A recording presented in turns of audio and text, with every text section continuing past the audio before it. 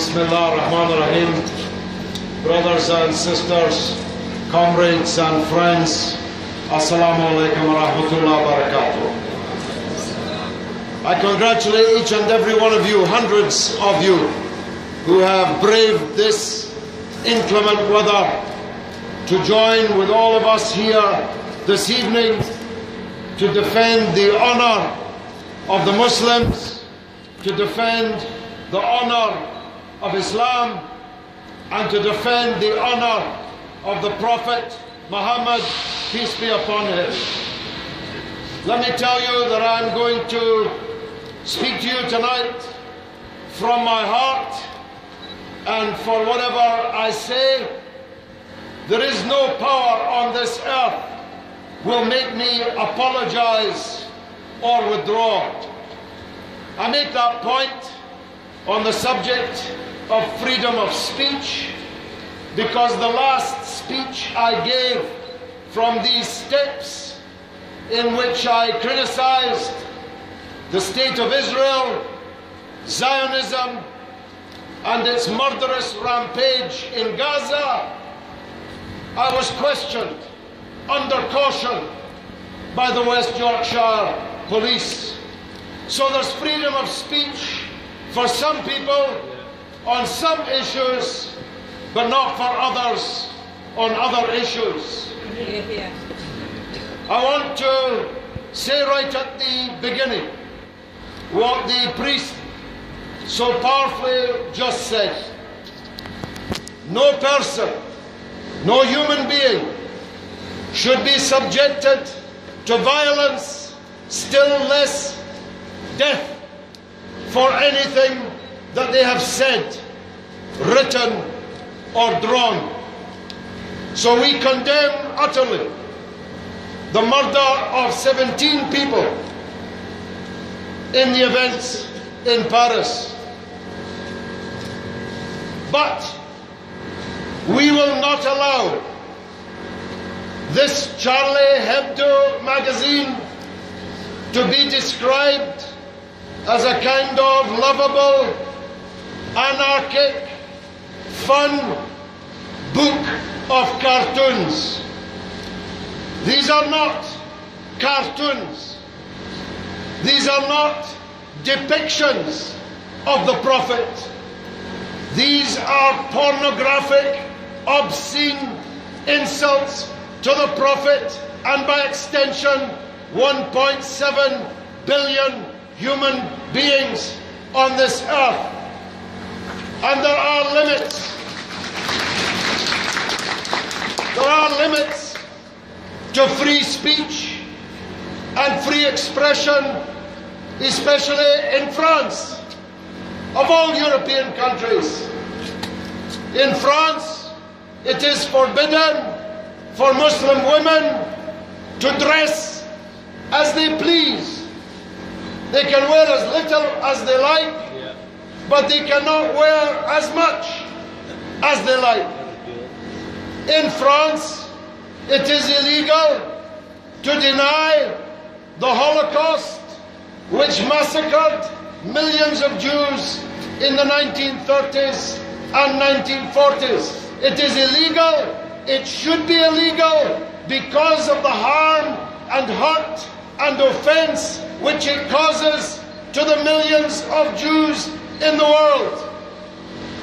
But how come it's illegal to hurt and offend Jews in France, but it's some kind of freedom of speech to offend and obscene pornography be drawn and published now in the millions of copies against Muslims? That's hypocrisy, not democracy.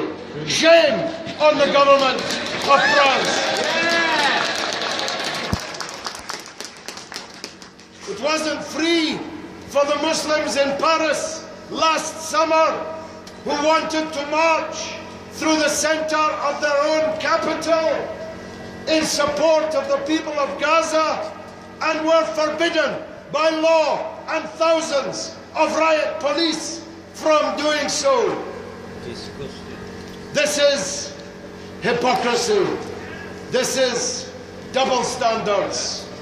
Now, the onslaught, the backlash against Muslims in France and in Britain is well underway.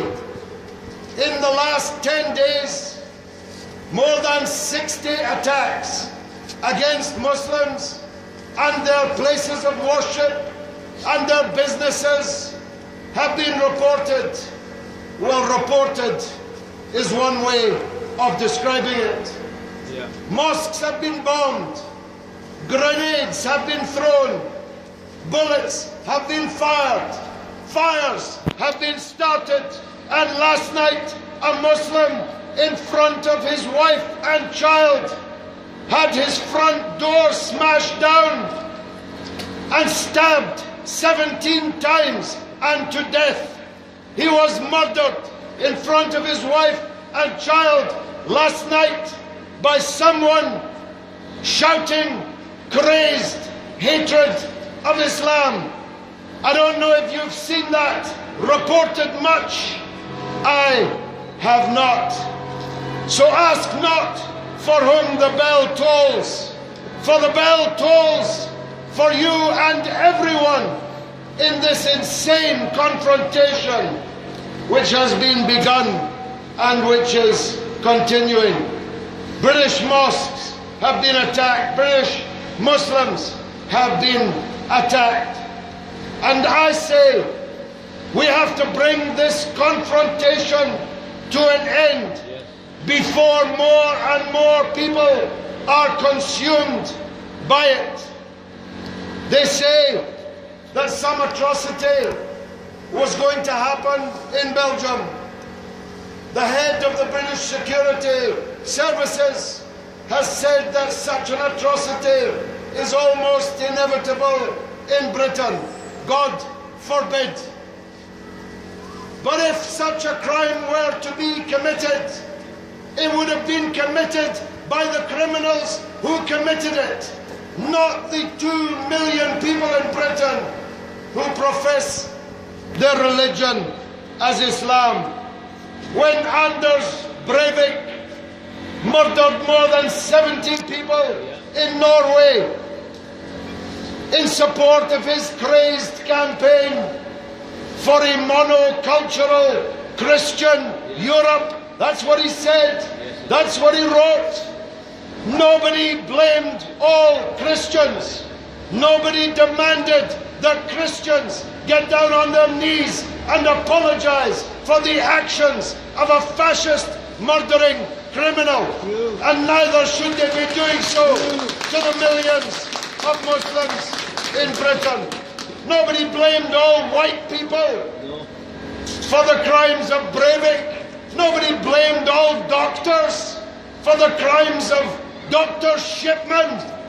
Crimes are carried out by criminals, not by their co-religionists or people of the same colour or nation as them.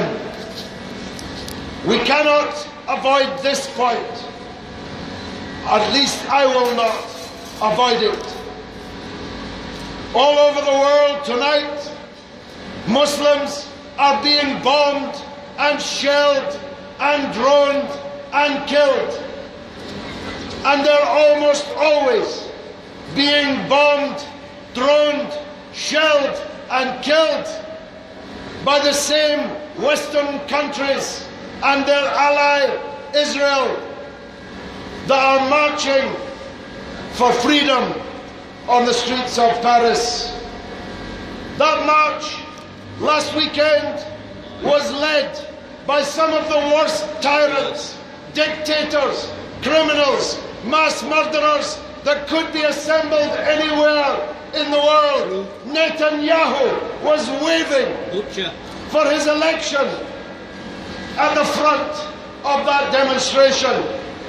The representative of Saudi Arabia was on the front of the march when his government is lashing people for blogging. The governments of Egypt,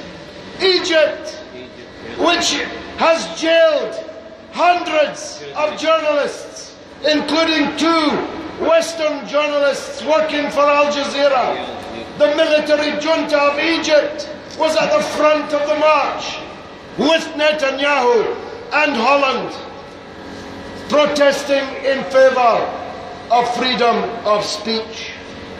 These are hypocrites, these people, and we should have nothing but contempt for them. My last point is this: the proper job of a satirist, the proper job of a cartoonist, the proper job of a journalist is to hold the powerful and the rich to account.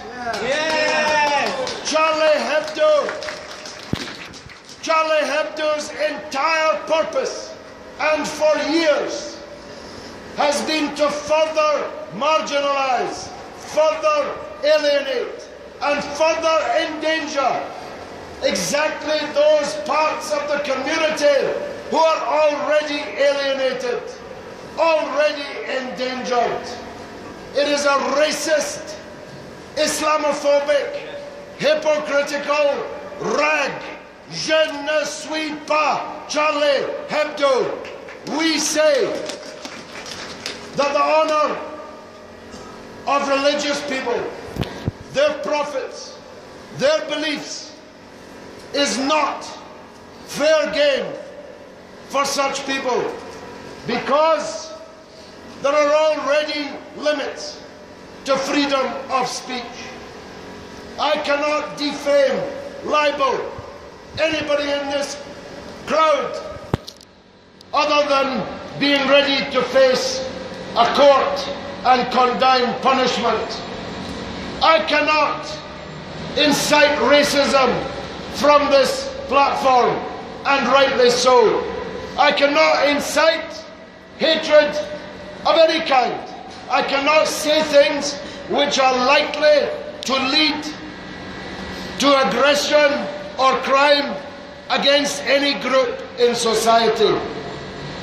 No one can shout fire in a darkened cinema, because their right of freedom of speech to shout fire is trumped by the right of the people in the cinema not to be trampled and killed in the resultant panic. Well, when you do the pornographic, obscene provocations like Hebdo did every week and now has done in millions of copies, you're doing the same as the inciter. You're doing the same as the dangerous man falsely shouting fire in that darkened cinema. So for the sake of social peace, for the sake of unity in our society, we have to demand from our government the protection of the prophets from obscene and pornographic provocation, and in Parliament I intend to fight for that. Wassalamu alaikum. Thank you very much.